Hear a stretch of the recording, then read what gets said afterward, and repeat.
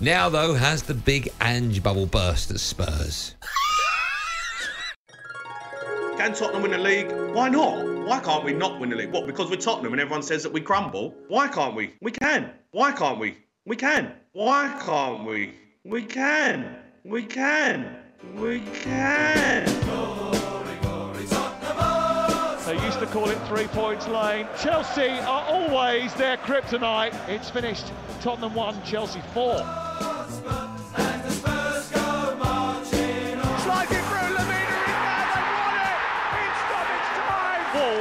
Have come back to win by 2-1. The last two results haven't been great, but as I've said all along, we're at the beginning of trying to build something, and I think you stay really focused on that. Wouldn't you just know it? Tottenham 1, Aston Villa 2. Tottenham from 1-0 up, all of a sudden are staring down the barrel of a third straight Premier League defeat. That's who we are.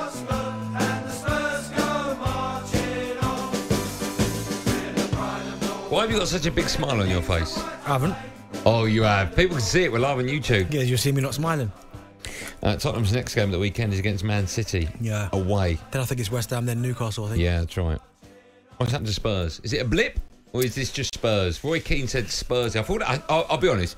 I love Roy Keane. I thought it was a little bit harsh. Do you know what? A lot of people. So why is the music still like a lot of people that I know think that you're a Spurs fan. You know, I'm telling you that so many people. All right. I think you are. Okay, so you want me to come out and deny, do you? Okay, I'm not. I think you are.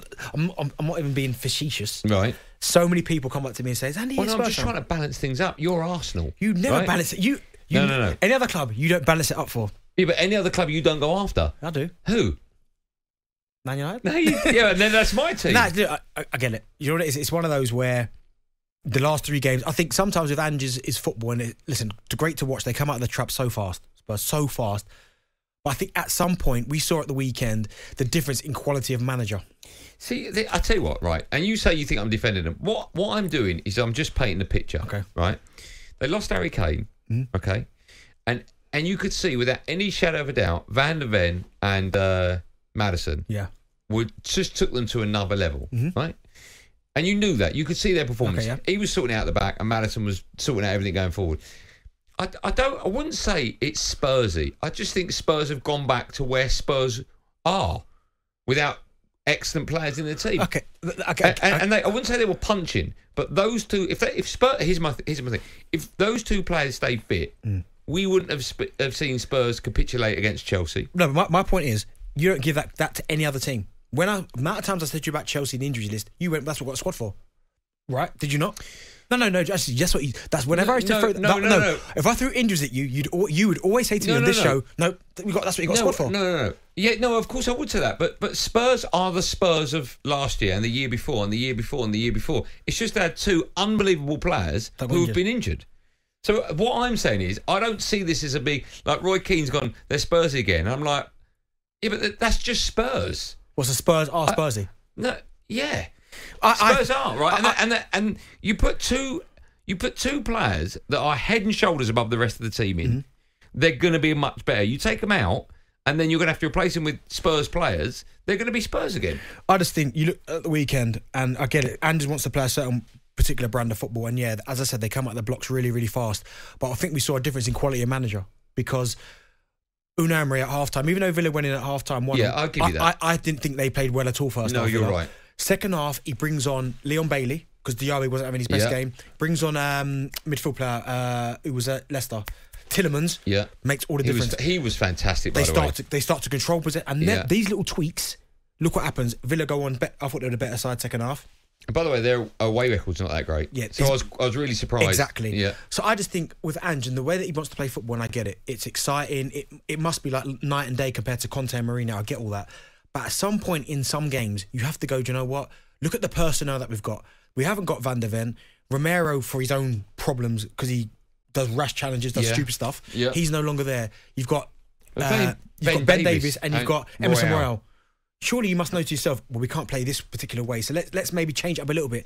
The fact that he's so stubborn and doesn't want to do that. And leaves Eric Dyer on the bench. Leaves Eric Dyer on the bench. I get it. Maybe it's pace. He's thinking, yeah, I get that. I just need runners. But at the same time, you try and bring that, and they've done well against Manchester City. You try and play that high line against them. Oh, we'll see what happens then. Yeah, next they'll be week. absolutely slaughtered. So at some point, you've got to go, I enjoy what I'm watching. I love what Ange's doing.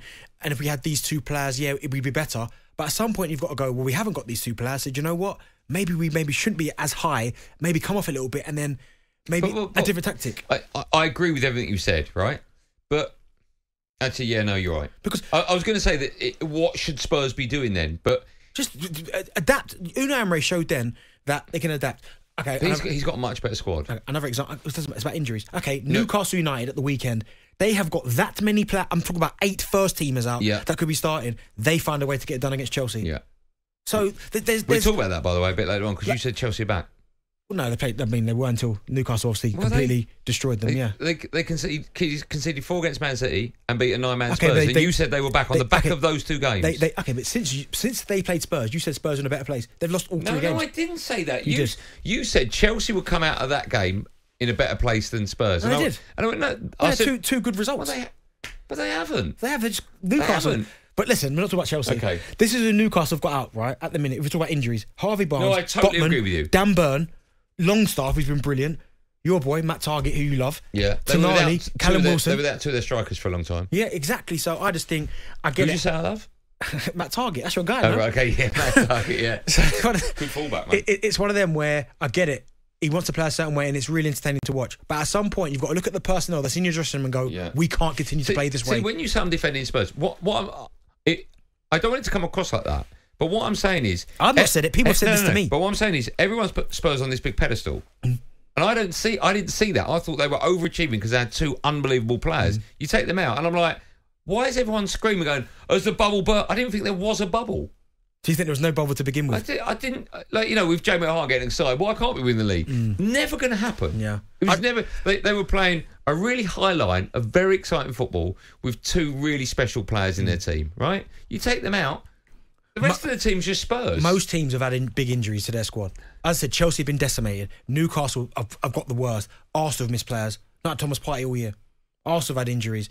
You don't have injuries. Yeah, well, we haven't had a proper back 4 all season. Do you know what I mean? So I get it. You can't use that one argument where, well, they've got injuries when you don't use it about others. No, but the reason the Spurs fans are using that is because those 2 players are so key. That's what your squad's for. I know, but it takes a 6 out of 10 Spurs team to a 9 out of 10.